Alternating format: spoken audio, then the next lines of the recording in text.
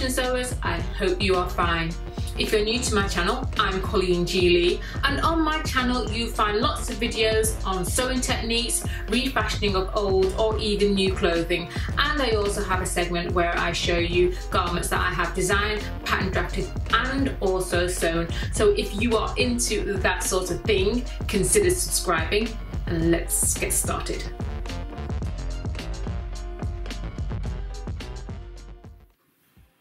So I am going to be refashioning this top. It's going to be a simple tutorial. There's not much sewing that's going to be involved in this. The reason I was drawn to this was the sequins that are in here and also this butterfly detail. I just think it'll look amazing with wearing with a polo neck. I was thinking of mixing it with this top somehow, but I've given it some thought and I thought, no, I don't think it'll work. I really don't. So I'm saving that for another project. That one. So yeah, I'll save that for another project. So we're just going to focus on this top. And the first thing I'm going to have to do now though is remove the beadings, because the beading around here is just not nice. I don't think it's anything for the top whatsoever. There's also some at the hemline, and I think it just weighs it. It's a little bit weighty, so the weight is coming towards the front and not the back, so there isn't a balance. And there's no beading around the back when it comes to the armhole, just the hemline and the neckline. So I'm going to remove that, and I just think it will make it look a little bit more me, let's put it that way. So I am going to be putting like little tassels at the shoulders. I'm going to be using some brown ribbon. I was hoping to use cord, but I am trying not to buy anything that I don't need, because I've got lots of ribbon and I just need to use them all. So that's what I'm going for. And I've got stoppers that go at the end of it. It's a very dark, is it black or dark chocolate? I think it's very dark chocolate. That'll go at the ends. So that'll be inserted at the end of the ribbon and they will be dangling down like so. So let's see if this works. So what you're going to need for this project, the supplies, are going to be some stoppers. I've got 8 stoppers here. Some ribbon, there's about 5 meters here because I buy my ribbon in 5 meters, so you may need more, you may need less.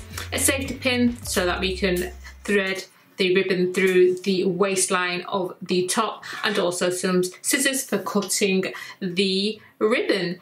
And also you're going to need a seam ripper because you've got a lot of beading to remove from the armhole and the neckline. Okay, so the first thing I'm going to do is perhaps remove the label. All those stitches are really small. Oh, I think I've got a starter here. Yep. It's just gently just teasing it open and then cutting the thread. And just do the same on the other side.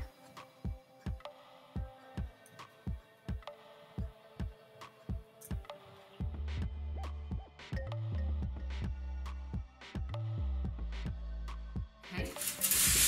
The next thing is to remove the beading, because I just think they're horrible and they don't do this top any justice.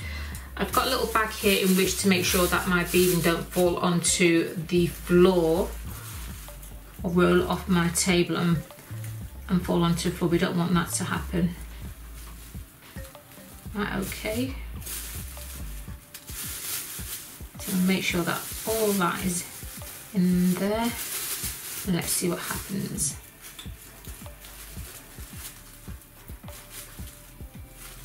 Yeah, I think I'm going to be here for some time.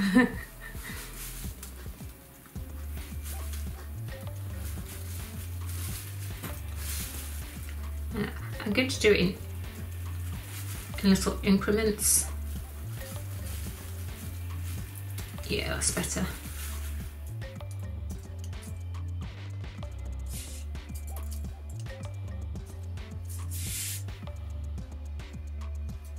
So I've managed to find because it's a chain stitch, and if you can find it, it makes it a little bit easier to get the beading off.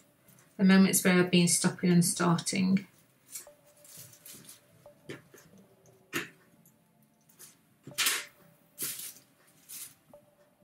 And it just means I've got to find another opportunity, if you like, in which I can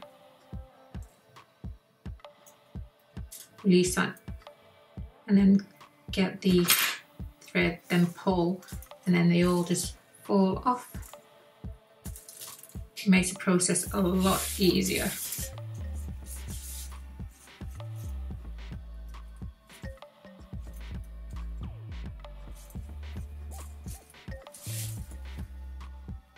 A lot easier and a lot quicker.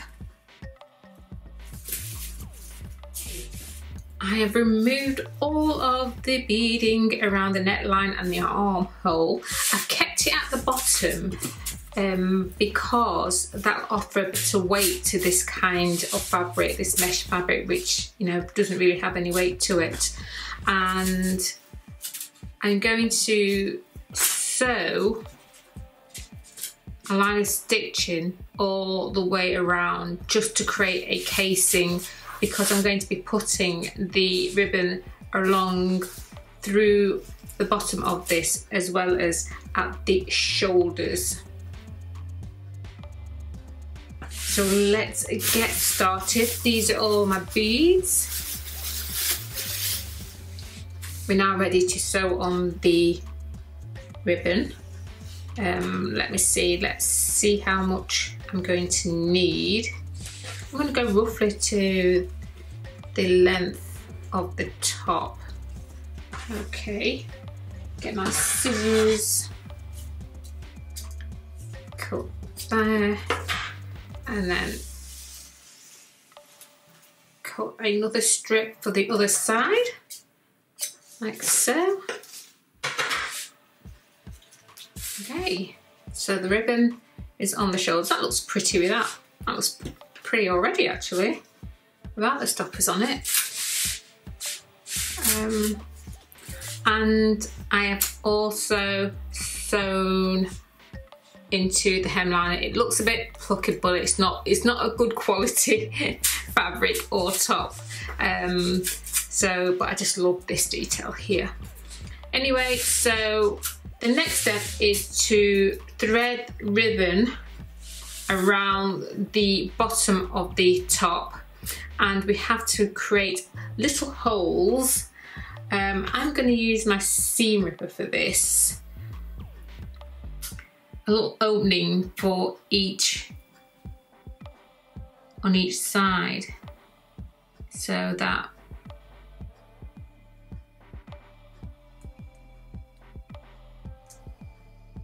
creating a little hole, and do the same on the opposite side. It just needs to be small, and then repeat it on the other side.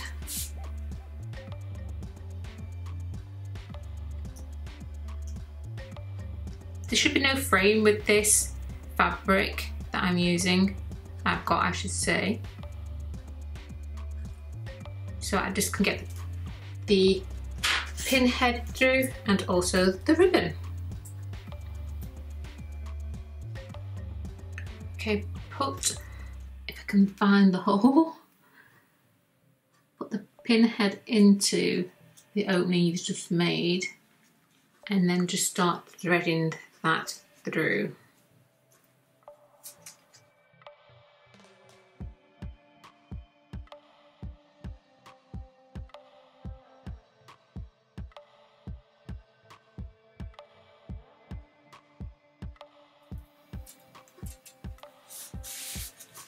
So it comes out the other end like that.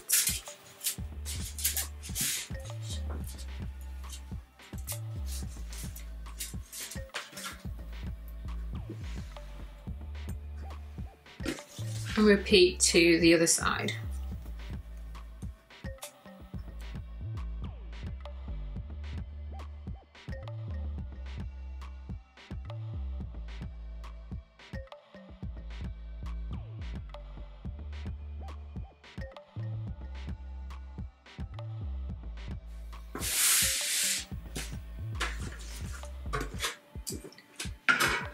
So now we have the ribbon on the shoulders and also along the bottom of the top.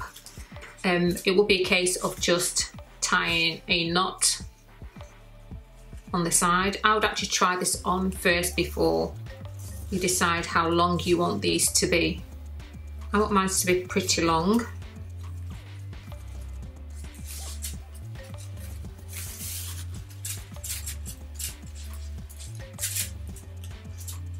Like so.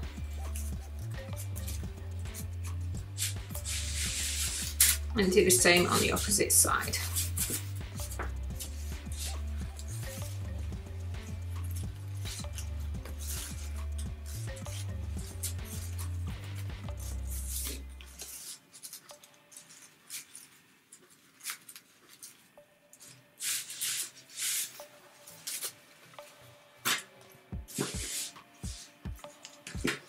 Okay, happy with that. So next step is to fold the ribbon in half and then just put it through the hole like so, come through the other end and knot it about as many times as you need to so it doesn't come off. So 1, 2. If you're using cord, you probably won't have to do it this many times, but it really does depend on how big that hole is.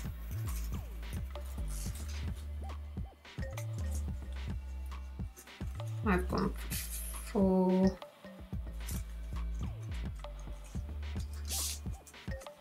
Yep, seems fair. I'm going to do one more.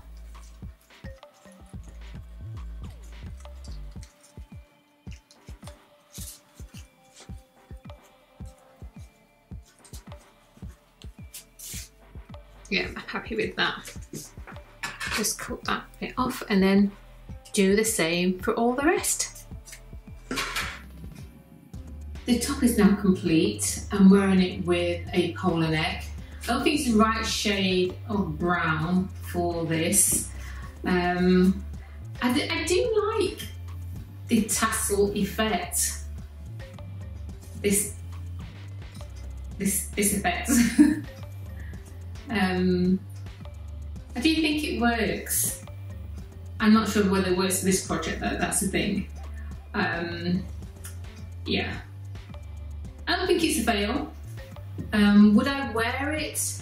I would, because I would definitely try different coloured polar necks to see if that would help enhance the top a little bit. But I do like what's happening at the hemline of the top. So here's the hemline.